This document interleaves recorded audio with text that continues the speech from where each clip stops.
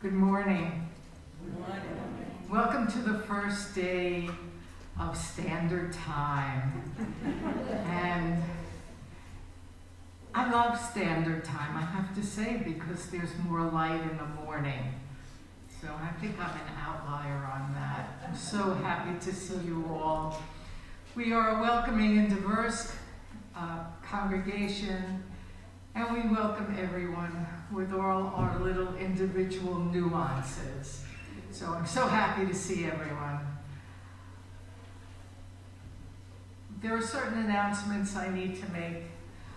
First of all, we have 2 bathrooms. As you go down this hallway, the one on the right is a woman's bathroom, and there's a gender-neutral bathroom, the second door on the left. We have exits should you need to leave rapidly through that door, through the main door in the back. There's a back exit and a secret stairway right out here. We have certain COVID restrictions, please. At this point, we're all wearing masks all the time.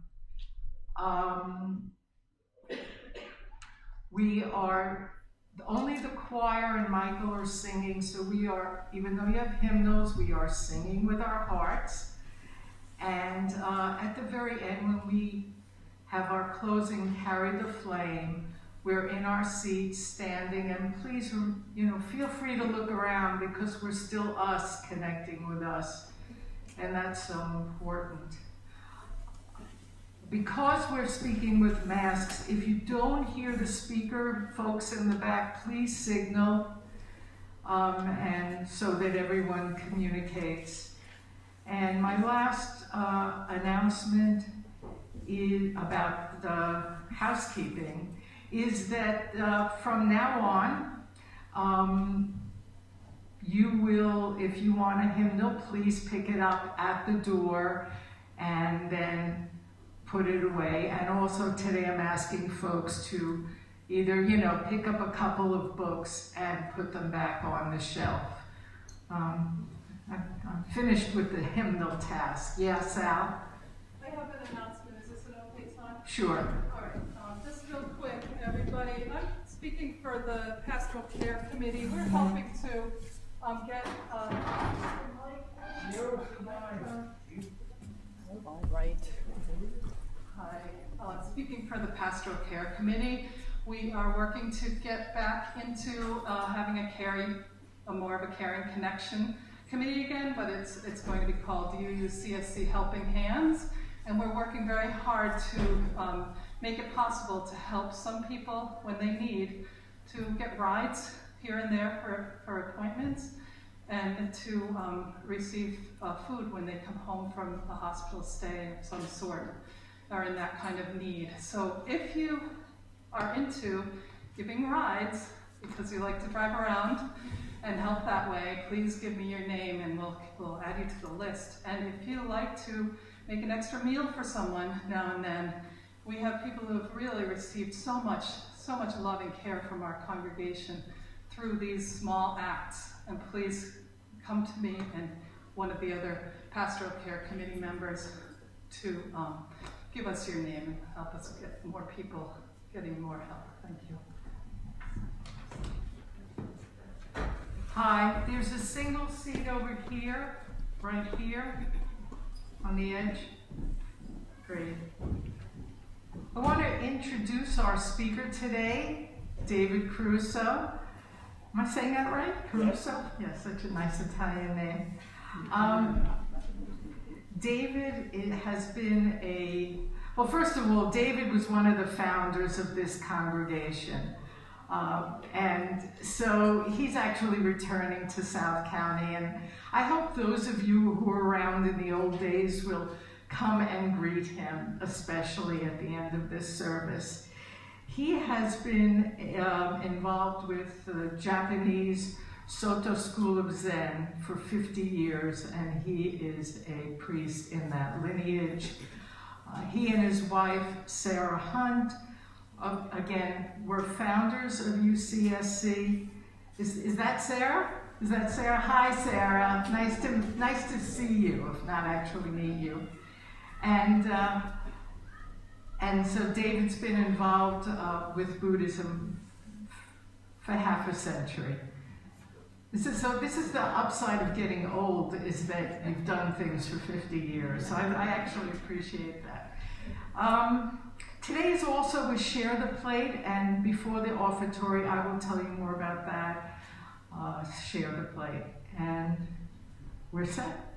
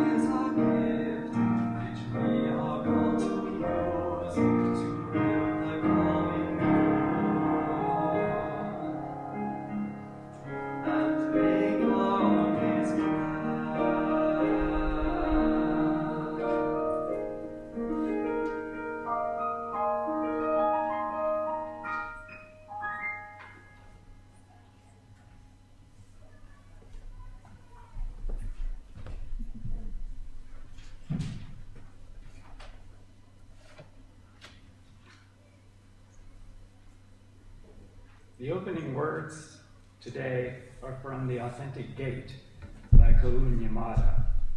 Yamada was a 20th century Japanese business executive who began Zen training at age 38. Later, as head of the Senbo Kyodan, he was instrumental in bringing Christians into the practice of Zen meditation. It's called Compassion Unbound. Just as sunshine breaks through clouds, the compassionate light of our essential nature shines through the cracks in our delusion. Compassion unbound naturally flows out beyond duality. It is absolute and universal love, the compassion of the one body. As we gradually clarify the heart's eye, the eye that sees the absolute, we more and more clearly experience this unbound compassion. We come to love everything with immeasurable depth, and we know that all things completely love us. This naturally opens a life of intimate gratitude and peace.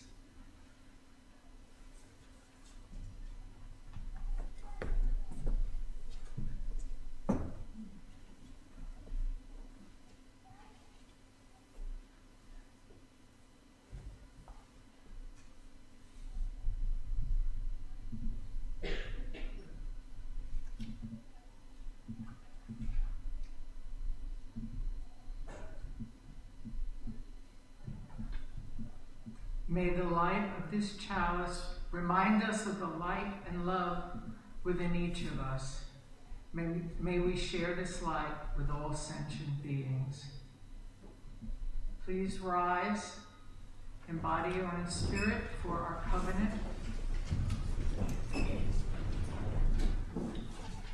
Love is the spirit of this congregation, and service is its prayer.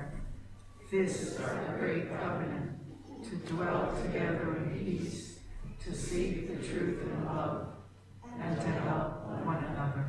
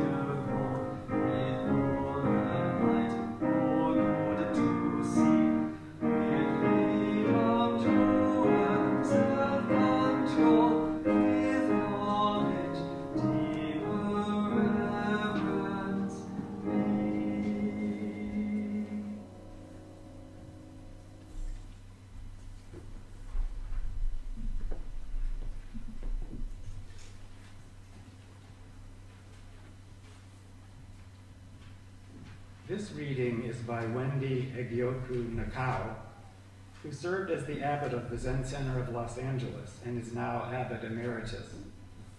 Under her leadership, the Zen Center expanded its mission to be much more family-friendly and socially active. This is a responsive reading. So I will read the lines that aren't bolded and italicized. It's on the back of your order of service.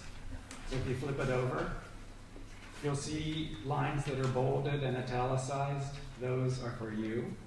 I'll read the other lines and we'll read this together.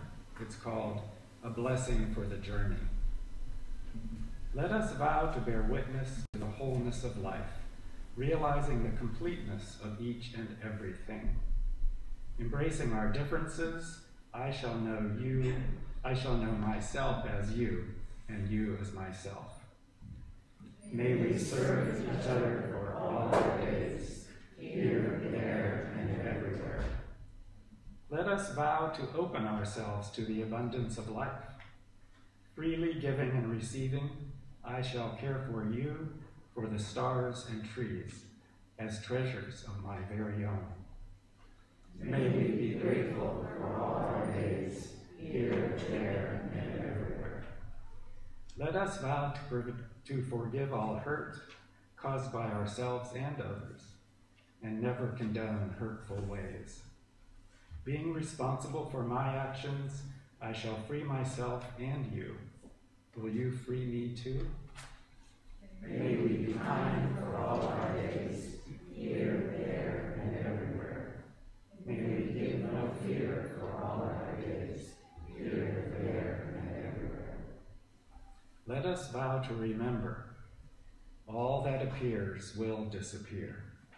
In the midst of uncertainty, let us sow love.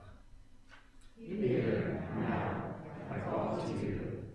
Let us together live in purest peace and love.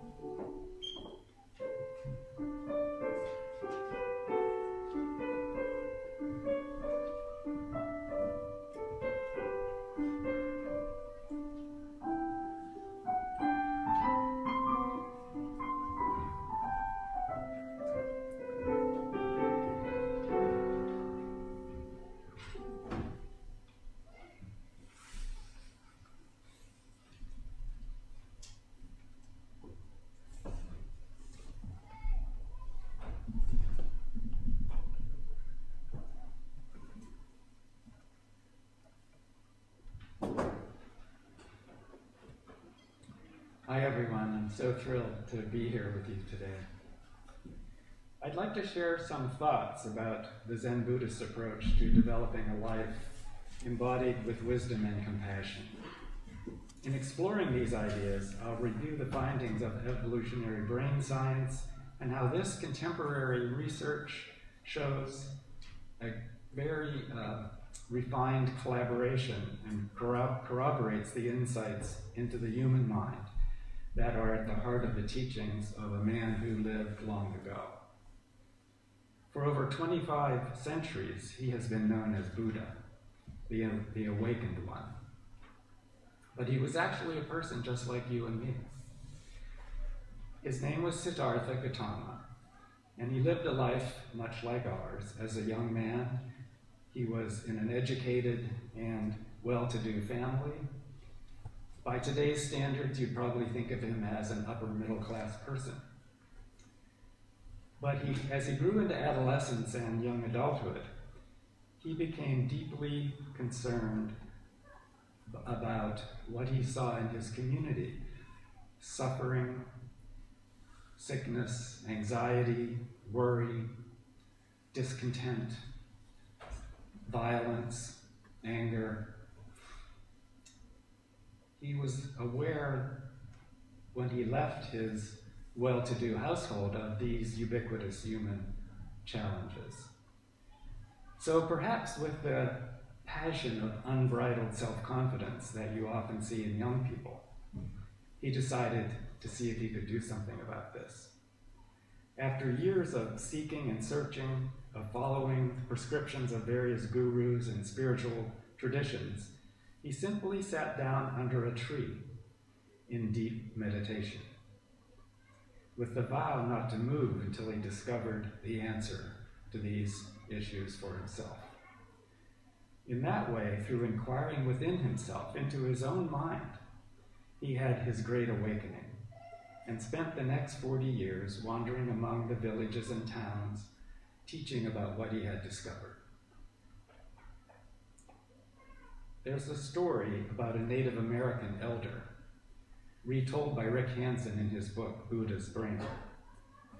She was asked how she had become so wise, so happy, and so respected in her community. And she answered, "In my heart, I have two wolves, a wolf of love and a wolf of hate. It all depends on which one I feed every day." This little tale captures a key aspect of Buddha's teaching and is congruent with everything we know from evolutionary brain science about us, human beings, about what we might call human nature. For many centuries after the life of Buddha, his followers developed and taught methods for attaining awakening, or sometimes called enlightenment, through scriptural study and monastic practices that were expected to require many lifetimes to achieve final nirvana. The focus was on individual attainment of enlightenment to end individual suffering. But during the 2nd century CE, about 600 years after Buddha lived, some Buddhist scholars and monastics renewed and expanded Buddhist teachings by looking directly back to what Buddha himself taught. This branch of Buddhism came to be known as the Mahayana, a term meaning the great vehicle, the vehicle with room for everyone. The core concept of Mahayana teachings is that a person does not attain enlightenment for oneself alone, but rather for all sentient beings. The core concept is a potent aspect of what came to be Zen Buddhism, later developing in China and Japan. Mahayana Buddhists taught that, just like the historical Buddha, awakening can be attained in a single lifetime and can be accomplished by anyone. This is called the path of the Bodhisattva. That Sanskrit word means one who seeks enlightenment for the benefit of all beings. In this Mahayana tradition, there is a story that's told about the Buddha that goes like this. After his great awakening, Siddhartha walked to a nearby stream. He sat down on the bank and had a drink. And as he was sitting there, several of his friends came by and remarked, "Wow, you look especially radiant today. What happened?" Siddhartha, with one finger, touched the earth beside him and said, "Today, I and all sentient beings were awakened." This is the root core of Buddhist teachings that inextricably links wisdom and compassion. So we could use that wise Native American woman's metaphor and say that the Bodhisattva path that is taught in Buddhism is the way to actualize the wolf of love in our lives, and in doing so to quiet the wolf of hate. Zen Buddhism grew from within this Mahayana tradition with a singular focus on the Bodhisattva way, on attaining enlightenment in this lifetime for the benefit of all beings. In the practice of Zen, we learn to feed the wolf of love every day, and we realize that the wolf of hate is always within us, waiting for a bit of nourishment to materialize. And we all know, all of us, that when the wolf of hate is fed, it is very powerful indeed. How is it that over millions of years of evolution, we have been bequeathed with, as human beings, with a mind system that consists of both wolves? Well, the first primates evolved over, let me get this right. The first primates evolved from earlier animals over 80 million years ago. Our evolutionary ancestors, these early primates, ensured their continuation as a species in large part through their defining characteristic of great sociability. In fact, the great apes, of which we are one, the great apes have the most powerful traits of sociability of all primates. Great apes include chimpanzees, gorillas, orangutans, and us, Homo sapiens. For example, all great apes console other members of their troop who are upset, and chimpanzees even laugh and cry. We now know through brain research that all great apes have evolved spindle cells within their brains, a remarkable kind of neuron that supports great social capabilities. Of all the vertebrates on Earth, only great apes have spindle cells in their brains. This gives us empathy, love, attachment, cooperation, and many other positive emotions that lead to social traits. But our powerful sociability trait also has a downside, the wolf of hate side. That's been bequeathed to us by evolution as well. The survival of all primate species, including great apes, like us, and our early hominid ancestors, depended on loyalty and protection and love of us, and hostility, fear, and aggression toward them. For millions of years, the harsh conditions of starvation, predators, and disease created the characteristics of our species' brain-mind system. It was reproductively advantageous for our ancestors to be loving, cooperative, and kind within their own small band or group, and aggressive toward others. In fact, cooperation and aggression evolved synergistically. Think of it this way. Groups who had more cooperation were more successful at aggression. And aggression between groups demanded cooperation within groups. So it was a mutual feedback system as these two characteristics evolved and became part of the brain-mind system of all primates, and especially humans. Within our brains, cooperation and love draw on multiple and complex neurological systems, and so do aggression and hate. Today, through sophisticated brain research, we have a pretty clear picture of how this system works, both the love, cooperation, and caring system, and the aggression and hate system, the two wolves. Now, it's not my purpose today to go into the detail of these findings from brain research, but only to illustrate what each of us really knows from our own experience. We have within us the wolf of love and the wolf of hate. We can't wish that fact away or pretend that the wolf of hate is not within us. This is our human nature. The question is, given human nature, how do we actualize a life of love and compassion? This is what the Buddha's teaching focused on after his Great Awakening. Buddha taught that the fundamental underlying cause of our suffering, of the pervasive feelings of anxiety, worry, anger, unhappiness, dissatisfaction, all grow from our clinging, our deep desire to hold on to our separate selves and those things that please us.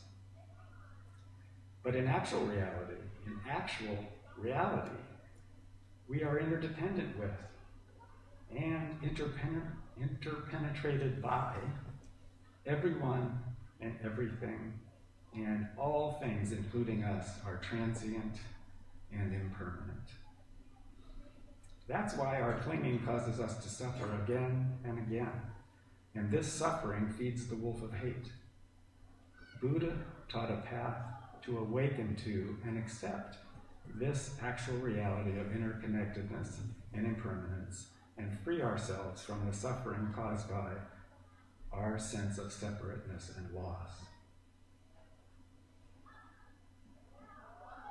The amazing thing is that when one realizes the wisdom of this understanding of the true nature of reality and actualizes it in their life, unbound compassion arises of its own accord. Wisdom and compassion are inextricably linked. This is compassion unbound, as Kaun Yamada described in the first reading I shared earlier. He said, "Compassion unbound flows naturally out beyond duality. It is absolute and universal love, the compassion of the one body. This compassion, unbounded, is not delimited by particular events or people or groups. Unbound means this compassion is not constrained or restricted by anything, nor is there a limit to its reach.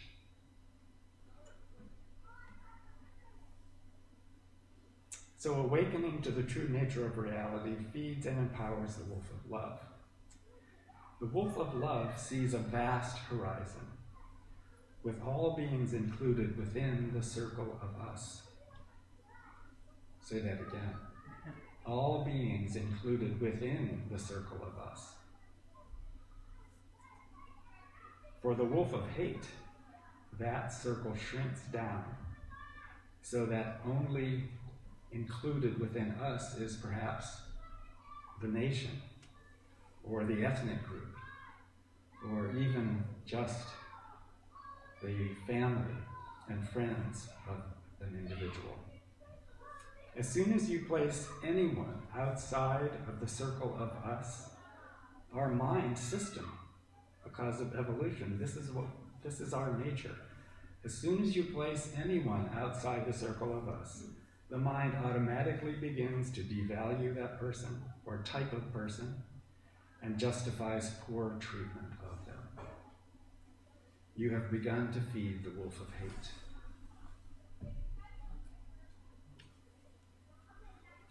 I'll just end this talk with a few comments about those of us who spend their life practicing Zen Buddhism. So in the life of Zen Buddhists, we say we engage in Zen practice.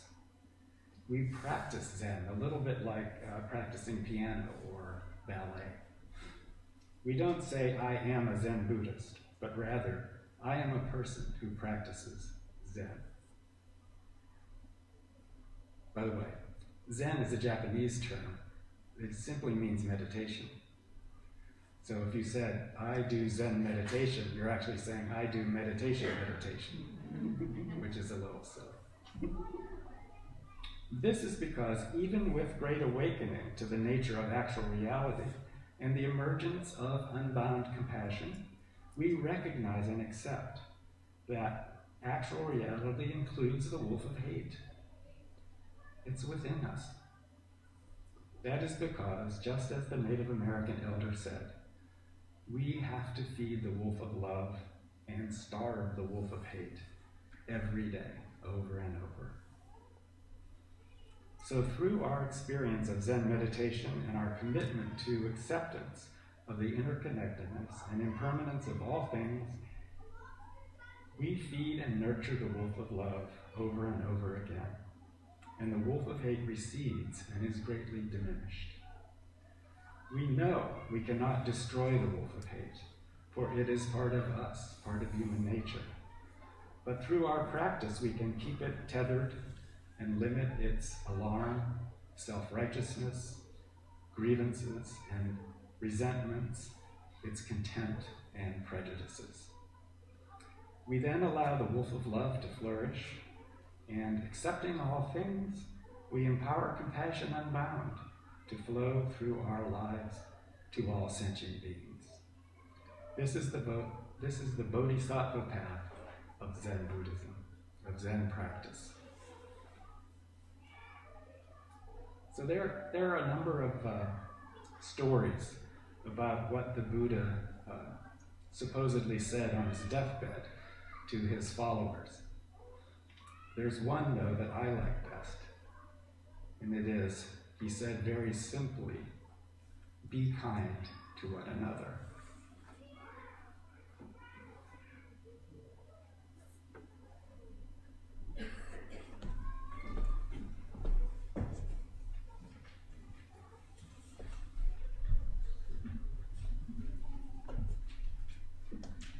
Our closing hymn, sung by the choir, will be We'll Build a Land.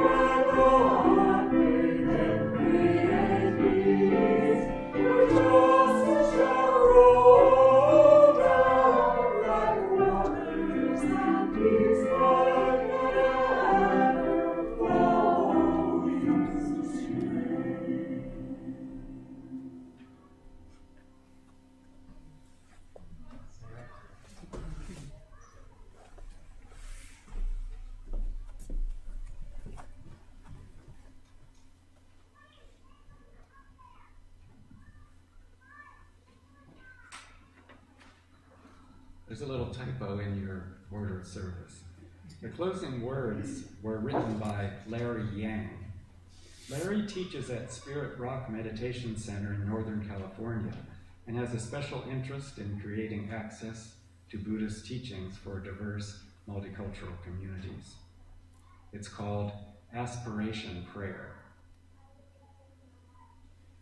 May I be as loving in this moment as I can. If I cannot be loving in this moment, may I be kind. If I cannot be kind, may I be non-judgmental.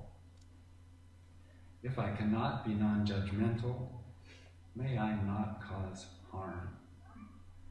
And if I cannot cause harm, may I cause the least harm possible.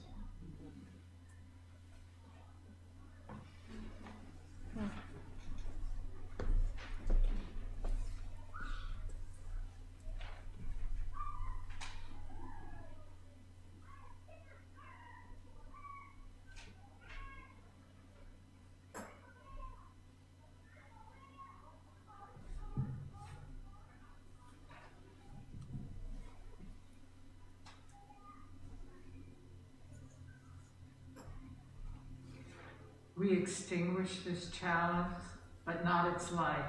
That we take with us out into the world, sharing it with those we encounter on our journey. Please rise and sing in your hearts, but stay in place for our closing song.